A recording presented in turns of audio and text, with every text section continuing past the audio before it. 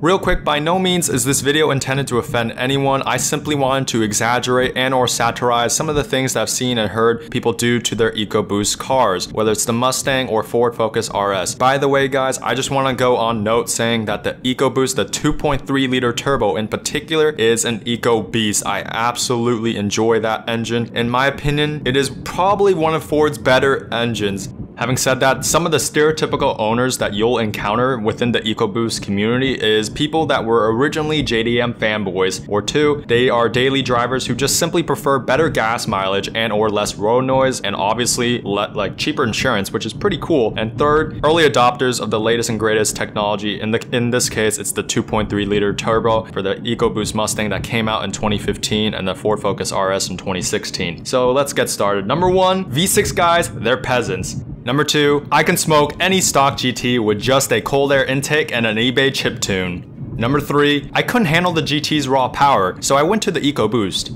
Number four, the 2.3 liter turbo is Ford's best motor.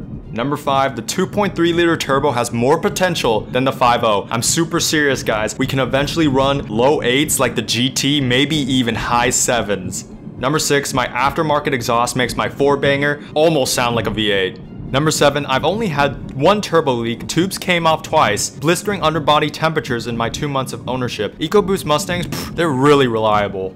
Number 8, I didn't own a JDM car as a kid. What are you talking about? Number 9, why buy a GT when I could slap on some bolt-ons, a tune, remove every seat but the driver's, put on drag radials, pump nitrous from the trunk area, you know, make my daily driver not daily drivable, just to smoke a GT for way less. Number 10, I traded my 2011 GT because it was too loud. Number 11, I traded my GT because it was a gas guzzler, because you know, that's what every Mustang owner cares about, right?